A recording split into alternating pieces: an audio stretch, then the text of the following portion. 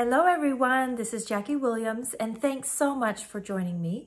In this video, let's take a look at the Abstract Beauty Suite and a few projects that you can make with this collection.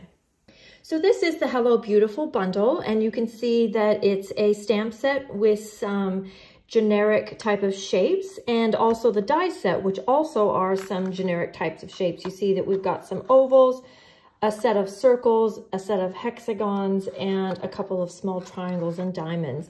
So while this set works well in and of itself, it also, because the images are so generic, actually marries up quite well with things that you already have to give you even more possibilities. And then these are the papers, and of note, I want you to notice that they actually come in a 4x6 size, which is new and different. And you get 48 sheets, 4 of each print, and they are double-sided. And you will notice that they do have a gold foil on one side, so they are considered a specialty paper. And you can also see that there's quite a large range of colors here. And of course, you don't have to use every single color in every project, but it just does give you quite a large variety. Also in this suite is a set of pre-printed cards and envelopes. Now I have used some, so you do get more than what I'm showing here. So you have some that are solid printed, and then some that just have a little like watercolor wash of color. But one thing I really love is that it does have envelopes that come with it, and you've got a lining that goes all the way through, which just always adds something a little bit extra to your projects. So these are really great when you have little spare bits of ephemera or extra die cuts, and you can just position them on here, maybe add a little sentiment, and you're good to go, and you've got a card finished. Great for when you're in a hurry. We've also got the hexagon shapes, which I've grown to really appreciate and enjoy these. They really work nicely when you're using the hexagon dies on your project.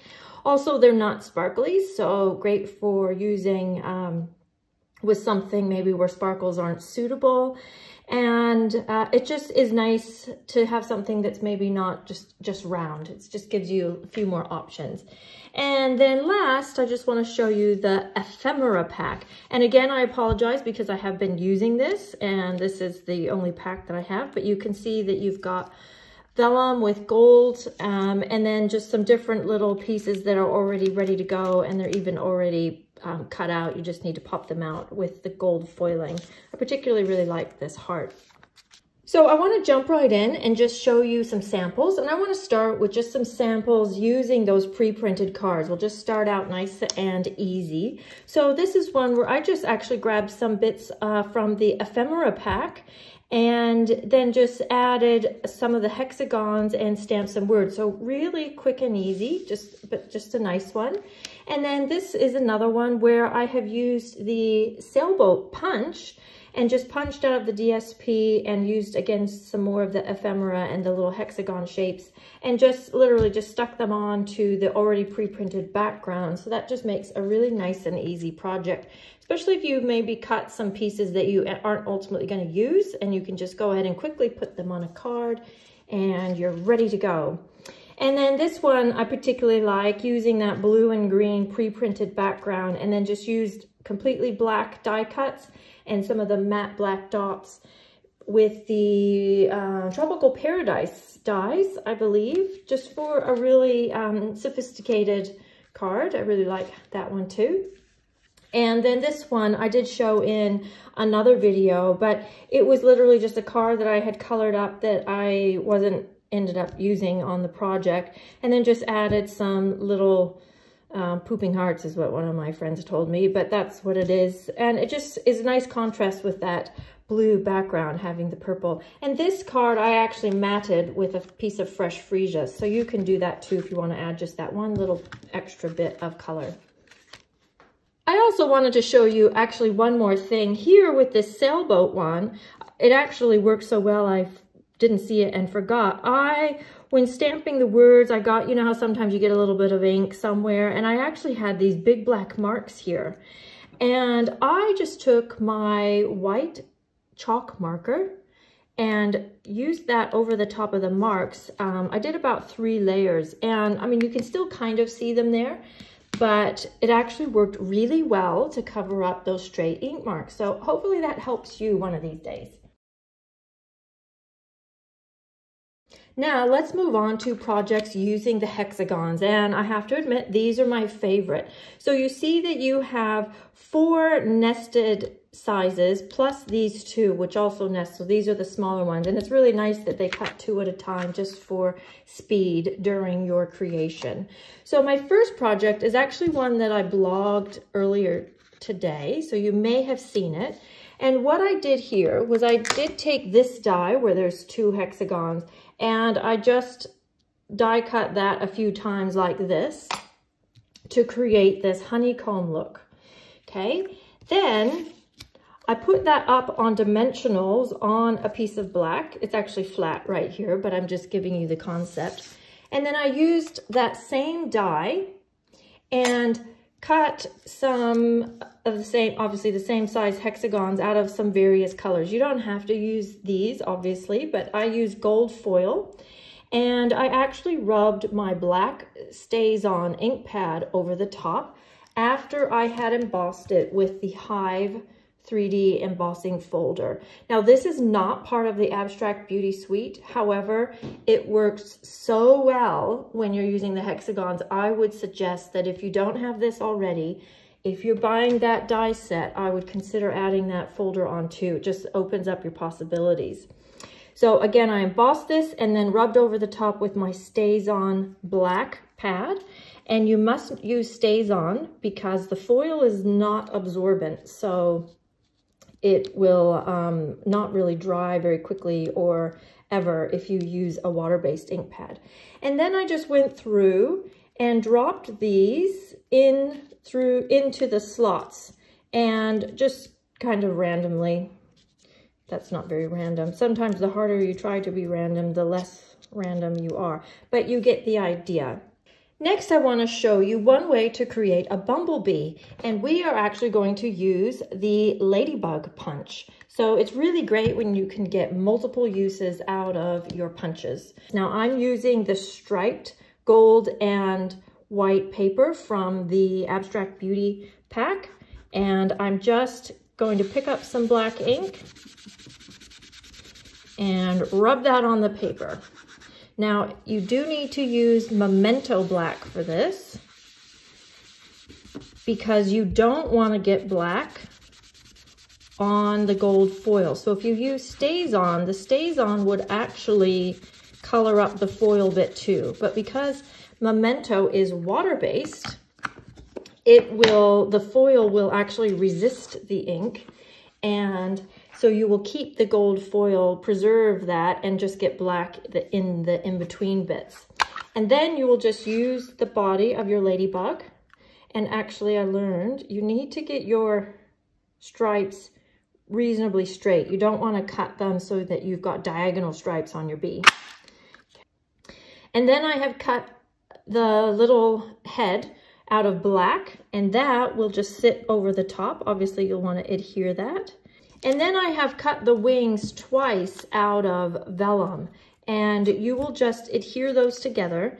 And I have found that our seal works quite well with the vellum. Now I'm offsetting them so that the bottom one is a little bit longer than the top one. And then we'll go ahead and put that onto the bee body like this. So this is my finished card, and you can see that I've got this white layer up on dimensionals, so there's a little bit of depth here with the hive, just to give it a little more interest. Use those cute little hexagon embellishments, and you can see my finished bee here, and I have used Wink of Stella on those wings. You can see that, I believe, so it gives you that extra little detail with the bee, and otherwise left the card quite clean and simple.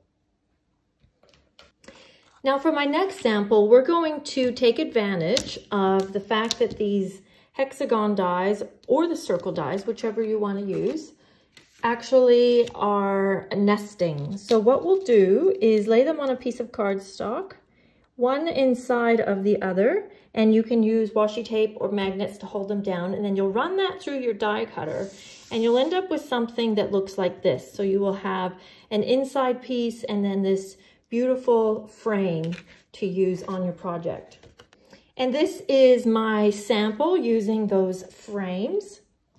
And you can see that I've actually brought in the stitched blooms dies, which are some of my favorites because I'm quite partial to stitching and the embroidery look.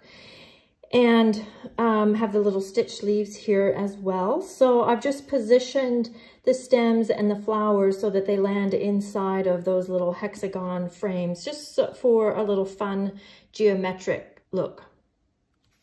Now, in creating both of those cards I just showed you, I ended up with a whole lot of white hexagons. So I wanted to do something with those. So one thing you can do is use your Stampin' Blends. And this is similar to a project that I shared last week using the Natural Tone Stampin' Blends. But here I've just grabbed kind of all my greens and sort of green blues. So I have Evergreen, Soft Succulent, Just Jade, Pool Party, and Bermuda Bay. So what I'm gonna do here is I think I'll grab my dark Soft Succulent. And I'm just going to take the side of my brush tip so as not to damage the, the pointed tip. And then maybe my light Just Jade. And I'm going to go over that dark Soft Succulent and then just take it a little bit further. Go over it and over it. And you can see how it's just saturating that shape. And then I might take my dark Pool Party. And when you can still see a harsh line, just keep blending, keep blending. There we go, until you are happy with your look. Now you can keep adding more of the dark color, more of the light color, and you can keep blending and blending until you are happy with how that turned out. So I just did a selection of these, and this is my finished project for a real geometric look.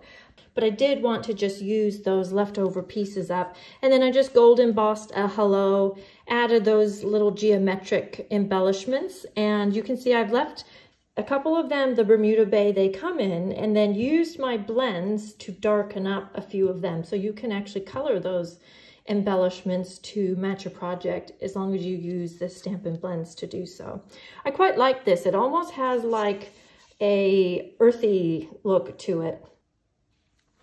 And then here's just a few other samples using the hexagons as the main focal point. This is actually the project that is included in the Abstract Beauty tutorial bundle. There are 12 tutorials, and there are 12 of us who submitted a project, and this happens to be my submission. And I'll give you a few tips in there about how to combine your prints so that it looks pleasing to the eye, as well as just show you how to make this simple but cute window card. Really great one for using those hexagons because they nest together so nicely. And then these two samples were actually shared by my friend Sally Williams at a recent team retreat that I hosted. And I believe she said that these were designs by Gail Ellis, who's a demonstrator in Australia. But they're just beautiful, and they combine the hand-penned papers, as you can see, with those beautiful hexagon shapes, making use of the frames and the different sizes of the hexagons. So they can be quite beautiful as well as quite geometric looking. Next, I just want to showcase the circles. Now, I just wanted to point out that this largest circle and these two more rectangular and oval shapes, they actually have a little bit of an embossing detail around the edge, which is something quite nice. So this is my first sample using that circle. I wanted to showcase that circle that had the little frame on it. I just thought it was so cute. And here I'm using the All for Baby bundle. I just think these little onesies are just so adorable. But also I just wanted to showcase the papers, the pack of papers a little bit more. And then I did step it up a little bit and made another one. And this time, instead of just using a straight strip of the cardstock, I actually used up some of the scraps, cut them into the small hexagons, and pieced them together to create like a little quilt along the side, which is so cute, particularly if you're giving this along with a quilt, or if you're giving it to a quilter, or you are a quilter. I also wanted to just showcase these little stamps here. It wasn't obvious to me at first what they were for, but they are actually, well, they can be anything you want them to be honest, but they actually fit perfectly in between those hexagons to create a little stitched image. So you could create a card that looks like a giant quilt front, which would be so cute. Also wanted to just show you these samples again. I showcased these in another video too. I used those little X's to create a little road for our driving by van, and then wanted to show you this one because I did it backwards on the video, which was so annoying. Again, just used it as a little road for my car. So just wanted to also show you that one, finished and corrected. So there you have it. I hope that gives you lots of inspiration for using your Abstract Beauty Suite or your Hello Beautiful bundle. Please leave me a comment, ask me a question if I wasn't clear about anything, share this video, and of course, please subscribe to my channel, and I'll see you next time. This is Jacque Williams. Bye-bye.